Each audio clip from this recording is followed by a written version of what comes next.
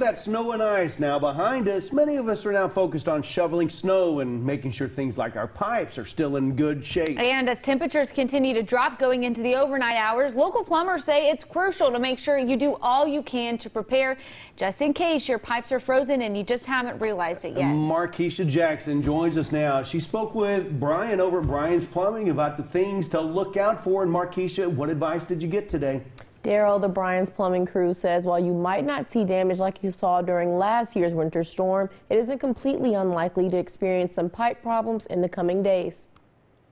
You wake up, go to turn on your kitchen or bathroom sink, but no water comes out. It's likely your pipe has frozen, a scenario that Brian Walzer of Brian's Plumbing says he's all too familiar with. We've had phone calls where we had to go out and they were at work when it thawed out, and it just flooded their house. It's a disaster. And frozen pipes bursting and leaving a mess in your home is something that could very well happen to some Texomans in the coming days, making it crucial that you know exactly what to do when you notice a leaking pipe. So the main thing to watch out for now is to know where to shut your water off. That is the most important thing. So if it thaws out tomorrow, which it's supposed to in the 40s, be ready to turn your water off. And if you haven't heard it enough already, it's always a good idea on cold nights to leave a faucet or two dripping throughout the night. Water moving will not freeze.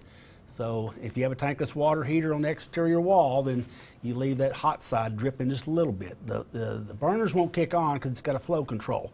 So a small drip will just keep the pipes from freezing and not kick the heater on. If you have kitchen cabinets that are on the outside wall, open the cabinet doors up. Just let some heat in. I caution people to put heat under there because it could catch a fire. Walzer says he hopes these tips are helpful for everyone in the coming days and for any future winter weather headed our way. Just be ready to shut your water off, or if you're leaving town, shut your water off before you leave, and then you can always turn it back on when you're back in town. It may be a little headache, but it'd be worse if you get home and you have a flooded house. Helping Texomans stay safe, prepared, and hopefully clear of any serious pipe problems. Now, if you do experience a frozen pipe, don't hesitate to call the plumber of your choice or the city immediately to minimize damage. Some great information and tips there, Markeisha. Thanks so much.